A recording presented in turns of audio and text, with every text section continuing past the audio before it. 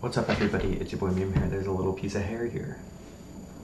For breakfast, I had, well, I guess for brunch, I had leftover chicken parmesan. And for lunch, I had some Mexican pizzas. Is that what I'm describing?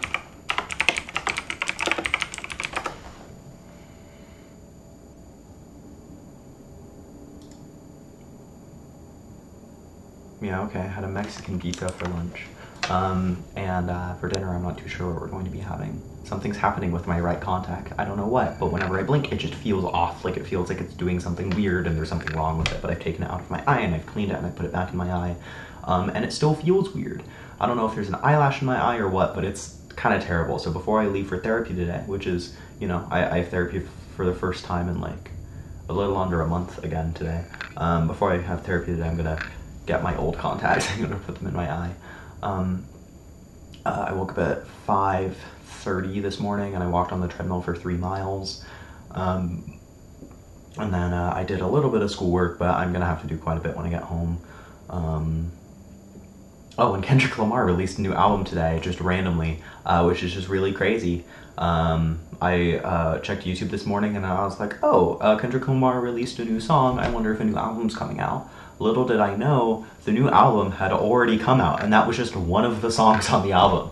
And so I'm gonna probably listen to that on my way home from therapy. I'm pretty excited about it. I've been a fan of Kendrick Lamar for a while. I probably since about maybe 2021. I was enough of a fan of him to like listen to Mr. Morale when it came out.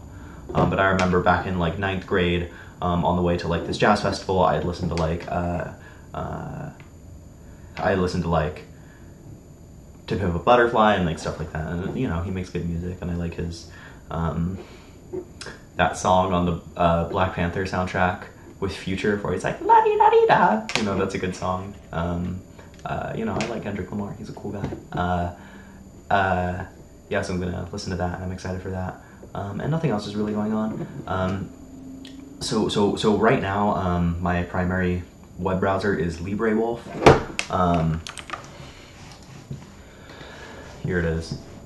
So I just have LibreWolf, and I also have some custom CSS, so then I can have like sort of a 1-bar setup, and I have a whole bunch of extensions, but just enough to where, you know, I need them. Extensions are actually, like, if you ever experience a slow web browser, there's a very high chance that it's because you have way too many extensions.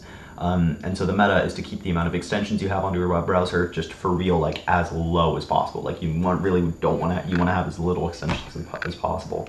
And I do believe that uBlock Origin has the same functionality as NoScript, but I'm just super used to NoScript and I'm just super used to it. And I don't, honestly, I kind of just use uBlock as a web browser, so I don't really practice what I preach, but for real, have like as few extensions as you can. And the thing is with LibreWolf, it's kind of a slow burn of a web browser, if that makes sense. Like I have NoScript, for example, which by default blocks all JavaScript on all websites. And so something you have to do is when you go to a new website, you kind of have to manually see what websites are running the JavaScript that will make the website run correctly. So like on chase.com, for example, there's like 12 different websites, and a lot of them are analytics websites, right? And that's why you have NoScript for privacy reasons, but you have like 12 different websites trying to run JavaScript on your computer when you connect to like chase.com. But there are only really 4 websites, like Chase's CDN website and like a couple other things that make the site work properly.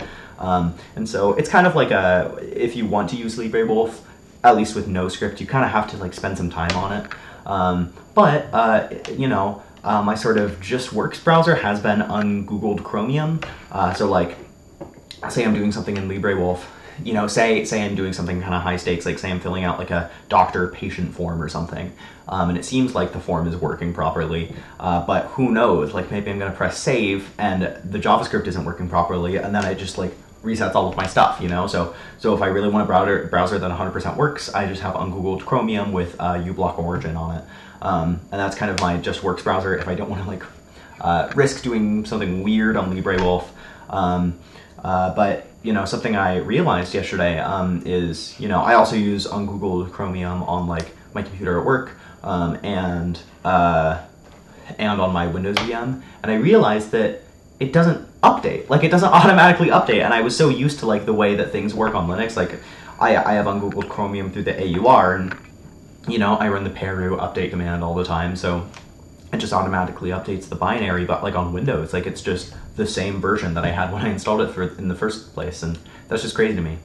So I'm probably gonna figure out like some sort of automatic update script or something, which makes it a little more difficult. But you know, I can just put it on my website and then I can just pull it from there, or I can put it on a GitHub repo and pull it from there or something whenever I have a Windows machine with on Google Chromium. But then it's a little less easy, you know, and so I might as well, I don't know, I might just get straight default LibreWolf, but that's a little weird, I don't know.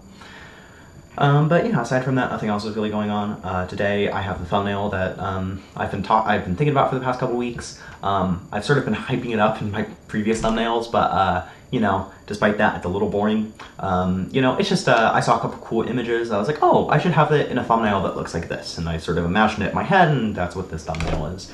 Again, first link in the description is a link to all of my thumbnails in 4K quality, and so if you ever see a thumbnail that you think is interesting, there's probably a lot more detail than you think there is in the tiny little screen, and so, you know, to fully appreciate it in almost like a studio setting, the best way to immediately view like my newest thumbnail is the link in the description. But yeah, nothing else is really going on, and yeah, see you dude.